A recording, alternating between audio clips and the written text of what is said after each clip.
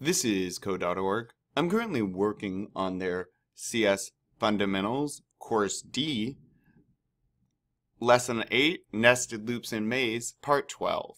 Make all of the honey. Oh, perfect. All right, so I know I need to move forward, and then I'm going to need to make honey.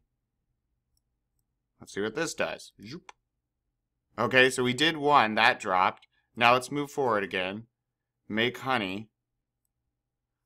Zoop. Once and twice. Uh-oh, we're almost out of blocks. It wants us to do this in less than 6 blocks. So I know I'm repeating already. I'm going to get rid of this stuff.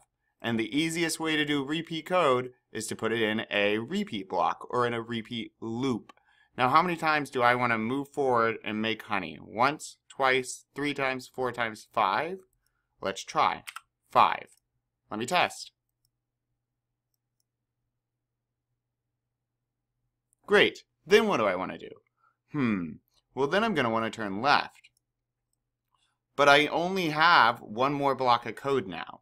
So I want to say move forward. However, if I need to move forward, how many times? I need to move forward, make one honey, move forward, make one honey, 5 times, just like this loop.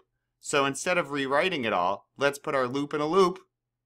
And now I should, okay, do this twice. Move forward, make honey, zoop, move forward, make honey, zoop, and I'll move forward and make honey 5 times. I'll then turn left, hit the bottom of this loop, and it repeats all of this code one more time. Let's test it.